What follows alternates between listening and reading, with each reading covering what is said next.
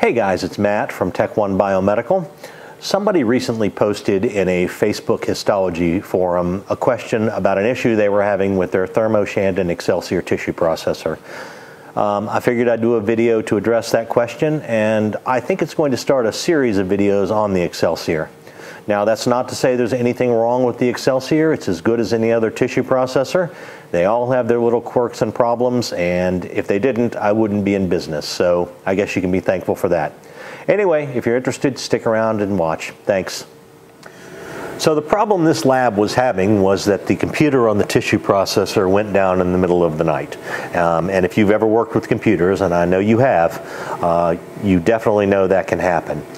In this situation, though, what had happened was the tissue was in the chamber under vacuum, and when there's vacuum on the chamber, you can't get the lid open. So in order to get the lid open, we'll have to release the vacuum, and fortunately, Thermo came up with a very elegant and simple way to do that.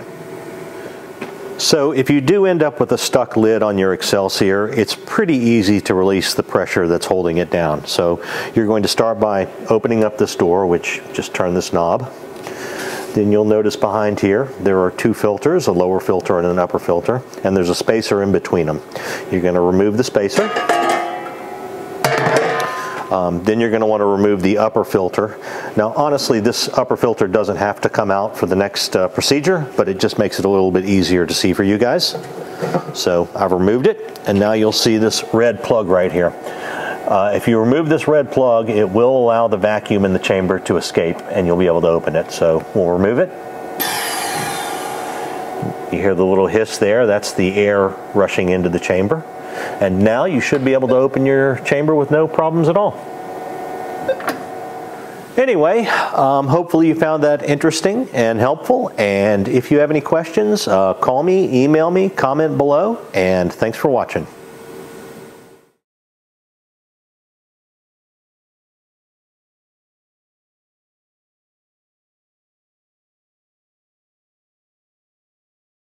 Remove the upper filter. You actually don't have to remove the upper filter for this next procedure, but it just makes it a little easier to see for the camera.